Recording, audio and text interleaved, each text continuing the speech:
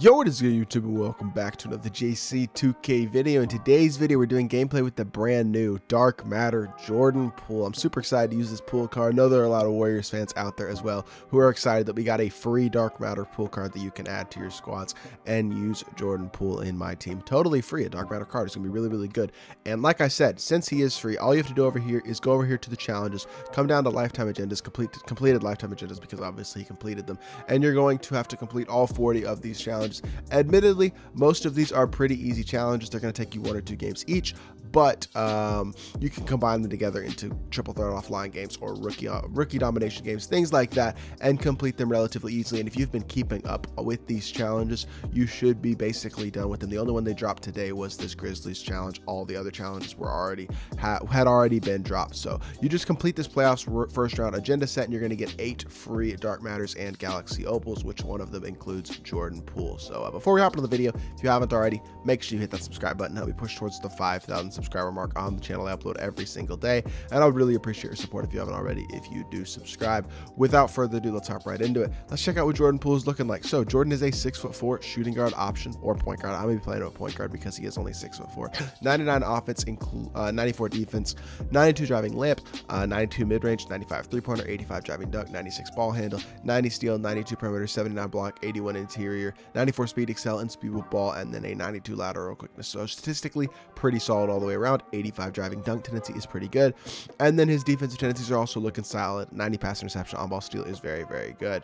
Badge wise, comes with 29 hops. A lot of Hall of Fame badges include catch and shoot, corner specialist, difficult shots, acrobat, ankle breaker, hyperdrive, dimer, clamps, quick chain, mismatch expert, blinders, circus threes, limitless spot up, chef, giant slayer, the rhythm shooter, downhill handles for days, needle threader, set shooter, quick first step, unpluckable clutch shooter, deadeye sniper, stop and pop bullet passer, volume shooter, and triple threat juke. 30 golds as well include glue hands, pickpocket, pick dodger, chase down, interceptor, intimidator, pogo stick, lucky number 7, bailout, tie handle, screen machine, hostile hunter, unstrippable, ankle braces, fast twitch menace, and ball stripper. Badge to add would definitely add the brick wall badge, the rim protector badge as well. Posterizer is a good 3rd badge to add.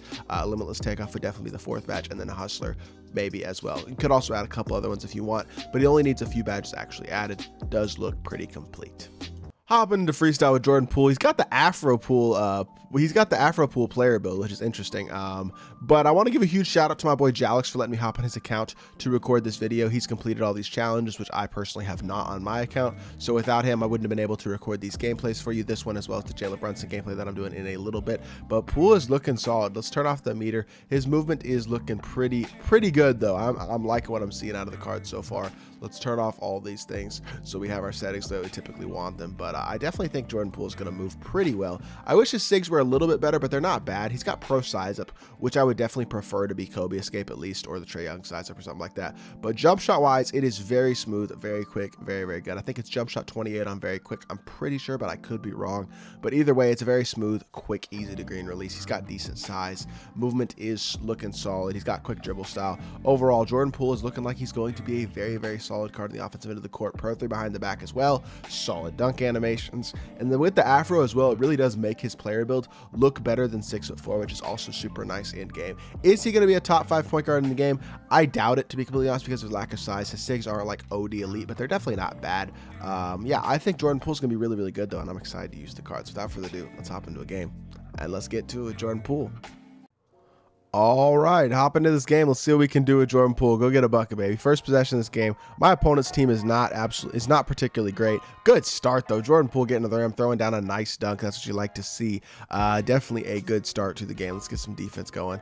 My opponent, like I said, not the greatest of teams, so this should be a pretty easy matchup, I would say. But let's see what Jordan Poole can do as we get a foul. That was great defense, but you know what? We'll live with it. Decent start. All right, down 4-2. Not the greatest of starts, but that's okay. We got plenty of time to get it going again. He's going to switch the screen. I hate these auto switches that people's base defensive settings just switch every screen, which makes it hard to do gameplay with one specific card. That being said, though, Poole going right back to the rim, throwing it down again. His dunking is looking good so far. 2 dunks to start off the game. Definitely a good start for Jordan Poole. As he calls a timeout. Why are you calling a timeout? I'm confused. Let's get it going on offense again. See if I can get Jordan a three-point opportunity. The problem with the way that this dude's playing defense is it makes it tough to get threes because he's switching everything. Jordan Poole, holy smoke, screens at 25%. That is a hell shot. I am really liking this card on offense. I will say his SIGs aren't like amazing, but the card overall is very, very solid. He's got a nice release, which is super good as he greens a 32% right back. We're just greening lightly. I see you. But come on, let's get our offense going. Like I said, with him switching every screen, it definitely makes it tougher to score. But Jordan Poole going back to the rim. He's going to throw it down again. He's up to 9 points. Jordan Poole is carrying our offense right now. Definitely liking what I'm seeing out of the card. We just got to get some stops. I got no defense, apparently. Show me some defense, Jordan. Come on. I know you don't have a ton of Hall of Fame defensive badges, but you do have that Hoff clamp. Should be able to clamp up on the perimeter for sure. And that's a great defensive possession. That should be an easy board as well. It is beautiful. Let's go push. Get it over to Jimmy. Hit it over to Jordan. Drag back. Give me a screen. Yeah, come on. Oh, yeah. Cooked him. Oh, yeah. Jordan Poole for 3 again. Green bean. Offensively, he's looking like the best. Greening shots. Getting to the rim and throwing it down. Definitely looking like a beast to start off the game. Good defense. Yep. Good D. Get through that screen. Good defense, Jordan. Yep. This is great defense. This is great. Oh, get back to the corner. Good. Good defense. This is a great defensive possession. We're hooping now. Yes, sir. We're hooping. Beautiful stuff. Let's get another bucket with Jordan. We can pretty much secure this game if we can get another bucket and a stop. Put ourselves up 2 possessions. Come on, though. Let's get Dirk into a pick and pop. We can hit our pop if we need to, but he's probably just going to switch the screen, which he does. So we're going to take our, you know what? We're going to take our wide open shot with Yowens. Why did he pop to there? That would have been a wide open shot, but he didn't. I don't know. He should have popped to the corner, but instead of popping to the corner, he popped to there. And that's annoying. And then he makes a late 4-pointer. This game is just something else, bro. Sometimes I just don't know what to say. But that being said, it's fine. Let's get into our offense with Jordan. Hit our slip. Yes, sir. Yeah. Throw down the dunk. We're fine. All right, Jordan, you're playing great on offense, but our defense, I'm not gonna lie, has not been immaculate. Stop again though. Jordan Poole wide open. You got to stop giving this man space. He is too much of a knockdown shooter. Just like IRL, you got to step up off the screen. If we could get a stop and stop letting him get fluke buckets, that would be nice though, because this dude's offense is not good, but he is just getting fluke bucket after fluke bucket, and that wasn't a fluke bucket. That's just bad defense. I shouldn't have X-switched that. I gave up the slip there. I'm playing terrible defense, but offensively, we are hooping. Jordan Poole's almost takeover as well. I think one more bucket should get him there. We're going to go baseline again. Jordan Poole go up, draw a foul. Beautiful. We'll take that. Let's see what his free throw release is looking like as well. At this point in the game, every card has a high free throw rating, so free throw is definitely not going to be an issue for any of these cards. But let's see what Jordan Poole's free throw is looking like anyway, and it's super smooth, easy to green. Obviously going to be knocked down, and he's got sharp shooting takeover. I'm loving what I'm seeing out of Jordan Poole on the offensive end of the court.